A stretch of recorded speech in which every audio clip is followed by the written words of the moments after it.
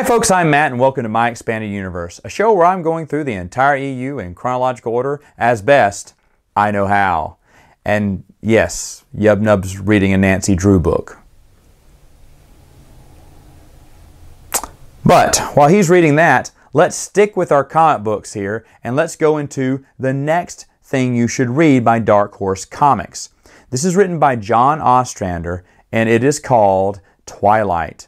It took place in Star Wars Comics issues 19 through 22, and it introduces some of the greatest characters in the Star Wars universe, which in my opinion is Quinlan Vos, his Devorian friend Villy, and Aya Secura. Now in this series, Quinlan Vos has lost his memory. That's how he starts out. And of course the story picks up from there because his apprentice is trying to find him. They're trying to figure out what happened to him. You don't even know what happened to Quinlan Vos. Who is Quinlan Vos, you say? Fantastic character. You saw him. There's a picture of him. I think he was sitting with Sebulba in episode 1 because George Lucas was a big fan of this comic book series. He loved Quinlan Vos. Of course, Aya Secura is in episodes 2 and 3, but Quinlan Vos is also mentioned in episode 3.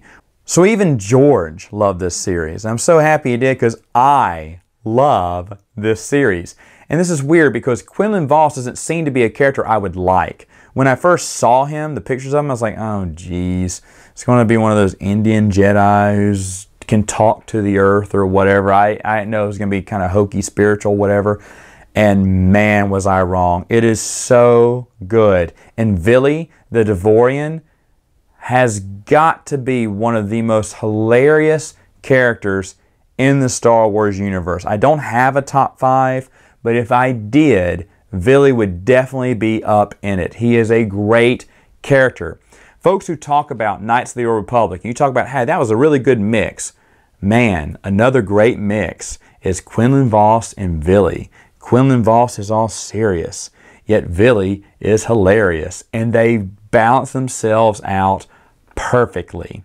Should you read this series? Yes, you should. I don't know why you haven't already. There is an additional kind of aftermath of this storyline written by John Ostrander that was in the Dark Horse Comics Extras. These were little paper magazines that I think cost like 25 cents. They weren't that big, and it was called Heart of Fire, and it was in issues 35 of 37, and it basically deals with the healing process for Quinlan Vos.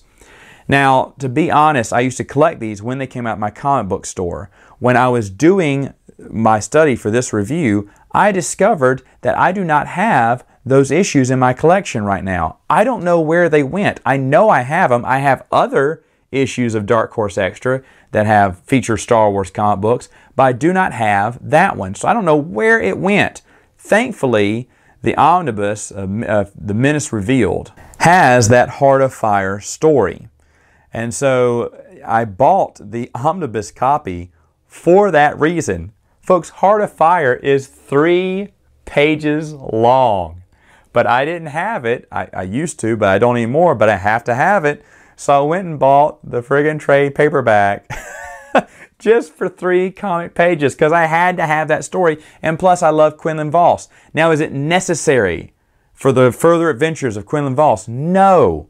It is a total regular, not that really important, okay story, but just talks about the aftermath. Not really anything big. He's at the Jedi Temple the whole time. So, but I had to get it. I had to have it because I love Quinlan Vos. So do you have to read it? No, you don't have to. But if you love Quinlan Vos, it's just a little extra and there you go. That's where it fits in the storyline. So the next one that you read is called Infinities End by Pat Mills. Now this came out in Star Wars comic book issues 23 through 26. It is about Quinlan Vos as he goes to investigate a mystery on Dathomir. And it mentions in this series, the one I found interesting, it mentions a star chamber. Star chambers are ancient technology by the Kwa, K-W-A, an ancient civilization way back in the day. And I wanted to hear more about that. That kind of piqued my interest. It is a little weird, but Infinities End is great because Quinlan Vos has this Jedi ability that's so unique, and I love his ability. He can touch objects like, for instance, if I touch this Nancy Drew book, and you could feel what happened in the past. Filoni really likes this cover. Huh. Anyway, so he has the ability to do the same thing. Just pick up an object and kind of feel its past and whatever. Such a cool and unique idea that had never been discussed in any book or comic book previously.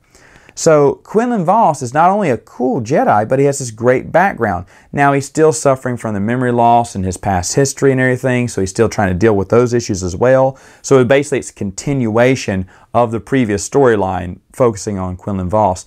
And by the way, folks, I love Coyote Monday, and when his story ended, I was a little upset. But when Quinlan Vos took over, whew, the bar got raised on that series. Fantastic. So, of course, I've been raving about it. Yes, I love the comic book series with Quinlan Vos. Anything Quinlan Vos, 2 thumbs up. And Aya Sakura, I love her too. I know I haven't talked about her that much. I do love her too, but she's got lots of love on the internet already. But Quinlan Vos, man, he is fan-friggin-tastic in this series, and you got to get it. All right, folks, that's all the time I have for today. I will see you next week with another video.